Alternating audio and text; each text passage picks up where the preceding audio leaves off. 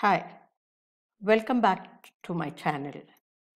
In this video, let's discuss about another common condition, that is renal failure. So renal failure is the partial or complete impairment of kidney function resulting in an inability to excrete metabolic waste products and water, as well as causing functional disturbances of all body systems. And it can be classified as acute renal failure and chronic renal failure. In this video, I'm going to discuss in depth about acute renal failure, which is a clinical syndrome characterized by rapid loss of renal function with progressive azotemia and accumulation of nitrogenous waste products such as urea, nitrogen, and creatinine in the blood. Electrolyte and fluid status also changes, but only a few symptoms may be seen in patients at this stage. The common causes of acute renal failure are pre-renal causes, which are leading to renal failure, and that is due to factors external to the kidneys that reduce renal blood flow and lead to decreased GRF or glomerular perfusion and filtration. Intrarenal causes of acute renal failure include conditions that cause direct damage to the renal tissue, resulting in impaired nephron function. And post-renal causes involve mechanical obstruction of urinary outflow. As the flow of urine is obstructed, urine refluxes into renal pelvis, impairing kidney function. The pre-renal causes of ARF are: one is hypovolemia, which can occur due to dehydration, hemorrhage, gastrointestinal losses, which could be caused due to diarrhea or vomiting, excessive diuresis, hypoalbuminemia, burns, and further some causes could be due to decreased cardiac output, which can occur in cardiac dysarrhythmias, cardiogenic shock, heart failure, myocardial infarction. It can also occur in decreased peripheral vascular resistance, which can be caused by anaphylaxis, neurologic injuries, and septic shock. Further, it can occur due to decreased renovascular blood flow, which can occur in bilateral renal thrombosis, embolism, hepatorenal syndrome, renal artery thrombosis.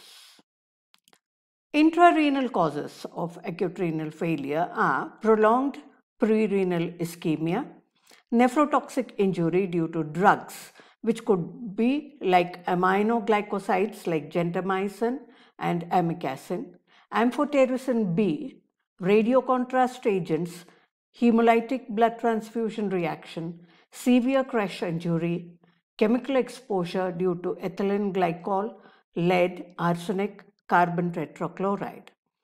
Interstitial nephritis due to allergies, which can be caused due to antibiotics like sulfonamides, rifampicillin, non-steroids anti-inflammatory drugs, ACE inhibitors.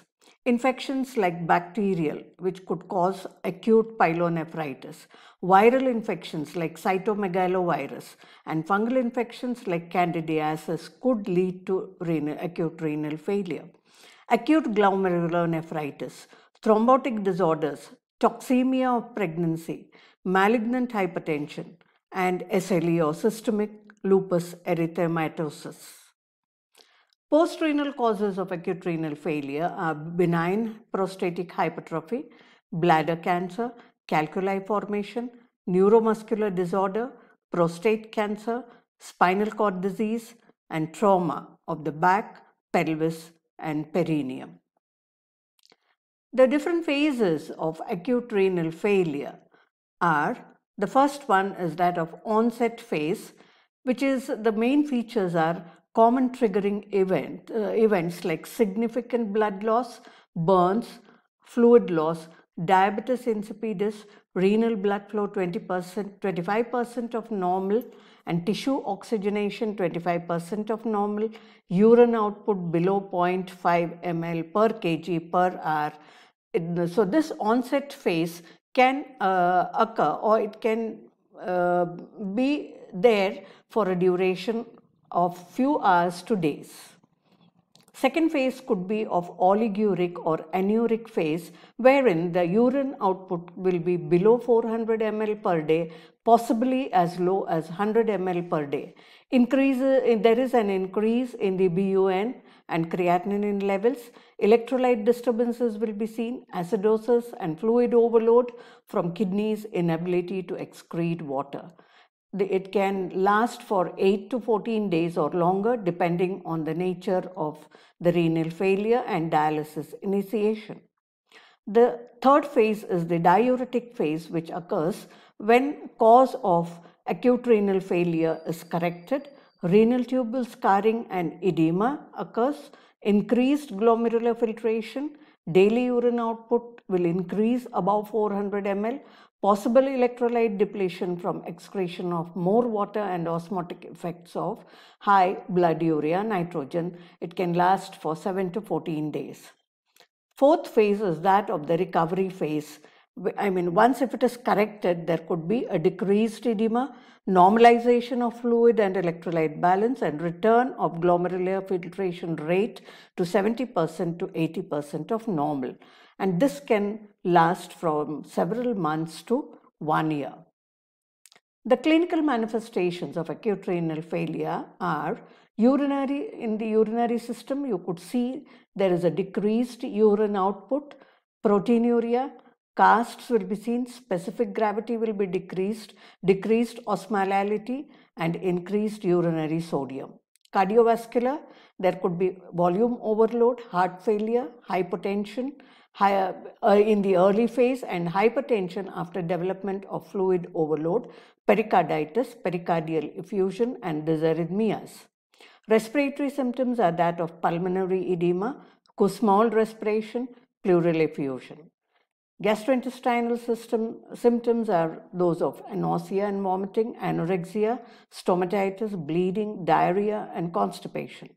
Hematological symptoms are anemia. Development can occur within 48 hours.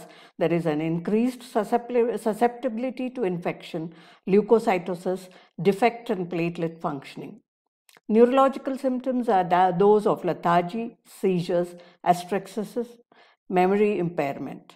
Metabolic symptoms are there is an increase in blood urea nitrogen, increase in creatinine, decreased sodium, increased potassium, decreased pH, decreased carbonate level, decreased calcium, and increased phosphate. The diagnostic tests could be, definitely by history and physical examination, one will be able to identify the precipitating cause. The serum creatinine and BUN levels need to be checked, serum electrolytes, urine analysis, renal ultrasound, renal scan, CT scan or MRI, and retrograde pyelogram as indicated. The collaborative therapy, that means the treatment of precipitating cause, is important. Then fluid restriction has to be done in the initial phase, wherein we need to give about 600 ml plus the previous 24-hour fluid loss. In nutritional therapy, adequate protein intake, that is 0.6 to 2 gram per kg per day, depending on the degree of catabolism, potassium restriction, phosphate restriction, and sodium restriction. Measures to lower potassium if it is elevated, calcium supplements or phosphate binding agents, parenteral nutrition if it is indicated, enteral nutrition if indicated, initiation of dialysis only if it is necessary, and continuous renal replacement therapy if it is necessary. Most important is the nursing assessment and the diagnosis. Assessment usually focuses on the characteristics of the urine. So you need to assess for urine output. Urine output varies from scanty to a normal volume. Assess blood in the urine. Hematuria may be present in patients with acute renal failure.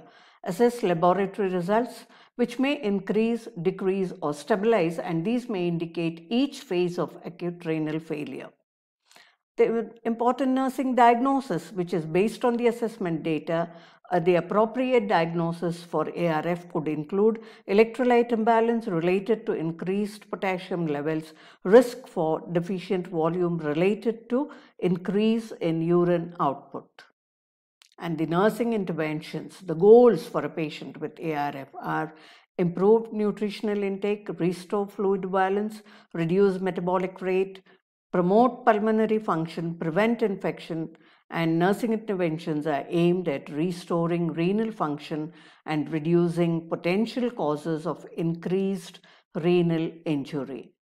Thank you. If you have any suggestions, feel free to contribute, and remember to subscribe to get more information about the various disease aspects.